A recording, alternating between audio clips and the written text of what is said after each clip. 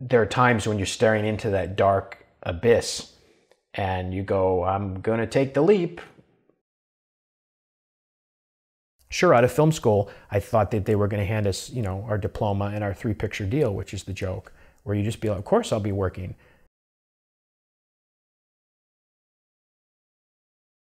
When the writing gets difficult, which it does, it's the easiest time to run away from it. And I found that even when you sit with it, like I think Raymond Chandler said, he sat at his desk every day at the same time if anything happened or it didn't. You know, it's that constant repetition, which writing is. It's not, oh, I'm, you know, waiting for my muse. Oh, how amazing it is to be a writer. You're like, it is, but as a writer, take the Hollywood element out, it's you know, it's a grind. You got to write, you know, you got to come up with stuff. 35 scripts, I think about it, I go, how did I channel that many stories through this body into these things? I mean, then I go, there won't be any others. In the well, how could there be? Well, that's your job as a writer, right? To come up with another story, to come up with another, you know, I mean, that's the beautiful part about going back to the well and having it be full of stuff. And that's where your living comes into play, your experiences, and living an authentic life where you're always like observing and doing things because it's your homework as a screenwriter to do that. Because you don't want to go back to your well and have it be empty. A lot of people don't enjoy their day job. I mean, it's okay, but they're working for the weekend or they're working for something else. And I always saw my father not enjoy his job, and I said, I want to do something that I want to get paid to do. And I may not make millions of dollars, but to wake up and sit down and write and create for a living, I still kind of get a, you know, kick out of it. I'm like, oh my gosh, you know, I'm living my childhood dream. You know, it's an 11-year-old kid making films to be able to, you know, see my name on a large or small screen and be on the set and see actors say the lines or work, you know, do rewrites on the set and, you know, interact with other creative people. Then you're, you know, it was a dream. It has to start with you. You have to care about what you're writing, you know, first and foremost. And that'll show through if you're inauthentic, where you're trying to just, you know, cheat and write something for money, or write something that's you're trying to follow a trend and copy something else. You know, it'll show through, and it won't be like. That's why I think my spec sold, because it was a heartfelt, and you know, I think I poured it out on the page. You know, because I don't say this in the book, but during the time of starting the spec, I had lost a family member. And so I stopped writing the script, and I came back. It took me like 6 or 8 months to finally feel, you know, not guilty about working on that. And I think a lot of that loss went into the characters, you know what I mean? It was like, and so many times your own life experiences, which I think should reflect in your work and make it that authentic, you know? If you don't believe in yourself, why do you expect other people to believe in you? And it's your dream. Someone else will live their dream, and why shouldn't you live your dream? That was always my opinion. And it's scary because you don't know if you're going to, or they will allow you to do it. So you have to write something that you care about, but also that somebody else sees, you know, that care in there and wants to make it. Then the business part becomes, they want to invest millions of dollars in your idea as opposed to somebody else's idea. Faith in yourself first and foremost. Don't search outward for it. You know, like looking for validation from outside to get that, you know, like, oh, I'll write something, and if an agent likes it, then that validates me, you know. Know and have faith in your abilities first and foremost, and then go out there and see what happens. I say there's no fame and fortune in the screenwriting game. I mean, you know, it's when you have half of the writers in the Writers Guild don't work every year, and those are professional WGA writers. I think the odds last year were like 5,200 or something out of approximately 10,000.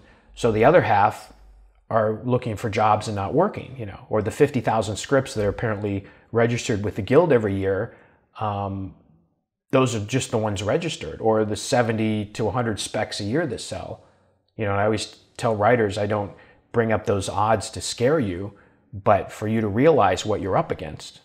You know, you wouldn't go climb Mount Everest without the training and the help and the tools. You just go, okay, I'm going to go do it. Now, there's a certain courage in doing that, but there's also a certain stupidity at some time, you know. And I always say to aspiring screenwriters, treat it like your job, because it will be. You don't have the luxury of when you write your specs to go, I'm going to go off today. Work on it for 5 minutes, 10 minutes, whatever it is. But that constant is what's going to happen when you get the assignment jobs. And you know, you don't want to be shocked when suddenly you get this opportunity, you're hired to write a movie, and you can't physically sit there for 8 hours a day, or you can't write it in 30 days, or you can't write it in 8 weeks, or however much time you've agreed to write the screenplay. You will be shocked because you're not training. As you know, it's a step deal. So whenever anything sells, you know, it's in steps, and you may not get the final steps. So when a screenplay sells, you get a little bit of money, and then a little bit of money for the next draft, and that has to be made for you to get the bonus. So everyone thinks that just because a script sells, suddenly everybody's calling on the phone and things like that. So I would say that was not difficult to revisit, but you know, I think about the time. I put myself back into the time. That's what I always try to do when I was writing, because I'm a very visual person and I can really have this sense of memory. And back at the time, it wasn't funny. You know, it was very, it was like, oh my gosh, so now I've done this and still I have to do this? And you're like, yeah, many times you have to live in these two parallel worlds, and that can mess with your head a lot. So you have to be really grounded and say, this is the reality of it. And it doesn't, it's not the image of who I am. I am a writer if I'm catering or always doing anything else at the time, you know. Look, I say how I was fired from my first professional job. At Christmas, right? At Christmas time, you know. But it happens. And then you're not guaranteed anything. You know, the hardest thing that I had to learn when I first started getting paid to write was that I thought everything I wrote would get made. Of course it would be. Well, I have probably 5 projects sitting on a shelf that are production ready. I was paid for all the drafts and nothing. Myriad of reasons, because the marketplace changes, economics, their buyers decided to go with a different genre. The actor bowed out and they want, you know, financing fell through. All things that were not my problem. You know, I'm just the writer, right? But that was the hardest thing. But I mean, it's not hard anymore. I realized the realities of the business, that not, you know, but that was the hardest thing. I thought everything I wrote would be made. I thought that when I wrote my specs, of course, obviously too. Every spec you write is going to sell, right? It's hard, rejection, criticism. If you put yourself out there, you're going to be criticized. And many people don't finish things, I find, because if they never finish it, they'll never know that it sucks, and they'll never be criticized because they're still working on it. You know, it's a work in progress for a number of years. You're like, did you finish that? I'm still working on it. That's a safe place to be than putting it out there and getting smacked around. And that's how you learn. That's the only way you're going to learn. One time I was in a meeting with a producer, and I had never worked with him before, and I was working on assignment, and he said something off the cuff, which was kind of insulting. Like, could you explain it to him? It's like screenwriting 101. And I was like, and it went over my head, and I thought, oh my gosh, he just insulted me. And I let it go, but I was like, who are you talking? I get it, but you don't get it. I don't know how you work. You're all over the place. I'm trying to grasp a thing which changes to another thing, and I'm like, but you can't be, right. You can't say that. You know, it's a fine line. You got to know how to you know, apply yourself when you need to and not. Just like with fighting your battles with notes, you know. I had a friend in film school, he would self-sabotage because he never wanted to, he was a rule breaker. I'm gonna break all the rules. And so he would write these scripts that were like double the size of a script, and the wrong cover, you know, all these things right up front, and they would just put them in the trash. And he is extremely knowledgeable about film. I mean, like crazy, but it didn't translate into the realities of the business. And so he's like, oh, I said, well, you can break the rules once you know them, and you're in, but you're trying to be this maverick and nobody cares, you know. And he really hard head, you know, just wouldn't listen. And that, I think, was self-sabotaging, you know. I mean, it's still, I don't know to this day if he listens, but I'm not sure. It was the time when I sold my spec and I was in the trade papers, in Variety. And every writer wants to be in Variety, right? Then you say, oh, I made it, right? Well, the day that I was in Variety, the headline was this new company had formed and they optioned my script and they were going to buy it and make it into their first movie. And that day in Variety, I had to do a catering job at one of the biggest producers in Hollywood's house. And so it was this catering company, and my friend and I drove up to Beverly Hills, and here we're at this giant mansion of this producer. And it was a big breakfast meeting with big power players, former prime minister of a Middle Eastern country, you know, security everywhere. And I was thinking, wow, you know, I'm in Variety today. Why should I be catering, you know? And also I was thinking in a way, which is in the book, what if this producer had you know, rejected my screenplay? And here I am in his house serving him coffee, you know, so just be careful about who you, you know, disrespect, you know, on the way up or down, because you know, you just might end up in their house pouring coffee for them, you know. The important thing too is to have people around you that support your endeavor, because I've lost friendships and I've lost relationships with people who said, well, and they drew a line in the sand and they said, and I was like, that's not a good thing to do. And what about the last X number of years I've been doing this? You're just going to have me throw that away?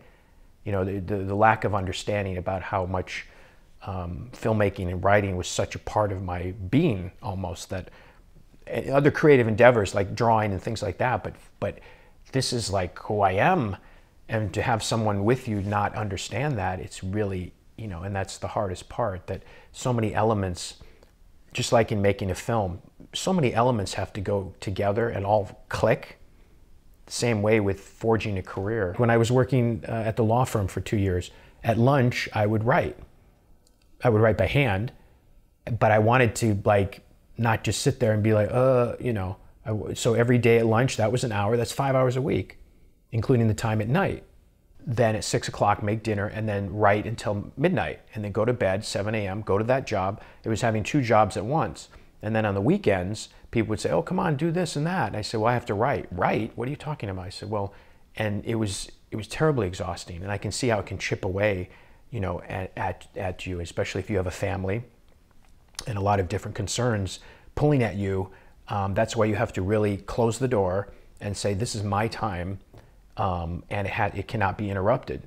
And it is hard to do, but you really have to stay disciplined. And also I think you have to have the fire and burning passion to really want it more than anything else. Day one of Pages is like starting a new job, except it's at my office. You know, it's the same familiar surroundings, but it's starting a new job.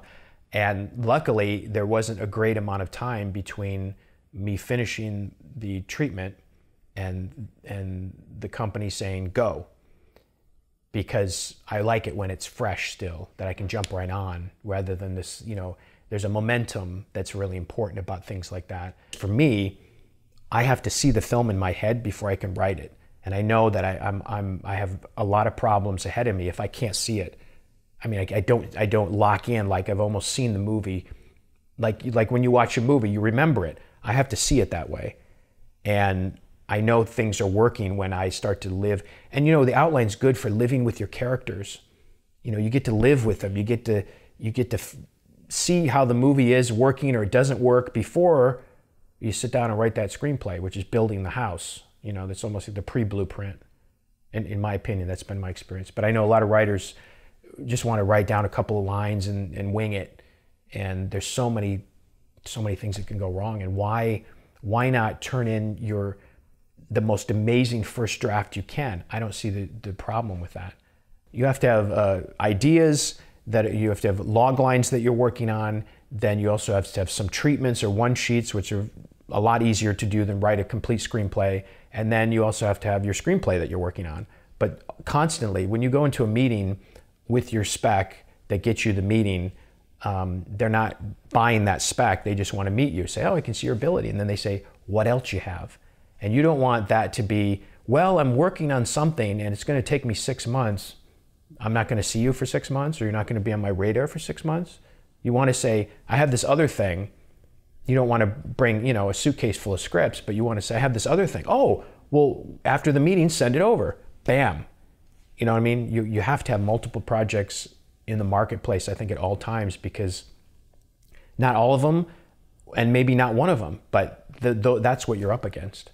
That's why I say when writers are doing their specs, set your own self-imposed deadline. Don't let it be open-ended where, oh yeah, I was working on this last year and Christmas came, but because you're going to need that training, and even while you're working in it with experience, it's still difficult. You got to stand, because you're your one's boss. No one's calling me saying, are you working today? And the day goes on, and then, you got to really stay on it and realize there's a lot of self-work. It's like you're your own boss, and it's good in one way. People say, oh, I would love to do that. But with that comes a lot of responsibility. I didn't sit down to write a book initially. I was blogging, and I wanted to get my past 20 years of professional experience somehow out of my, mind and heart, and try to be able to share it with people. And so after 5 or 6 years of blogging, I realized that I had enough information to, create something.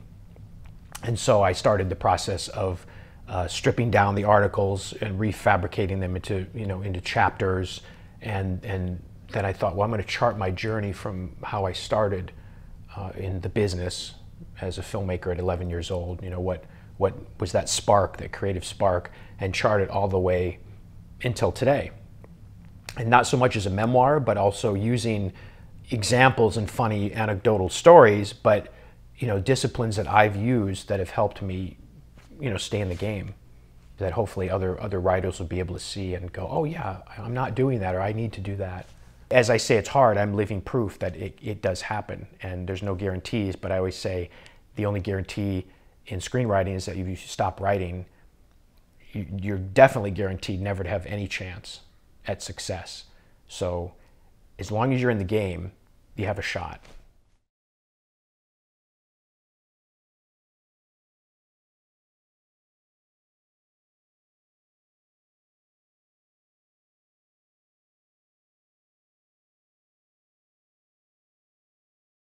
And then you realize the day's gone, and you're like, I should be on page 15 and I'm on 3.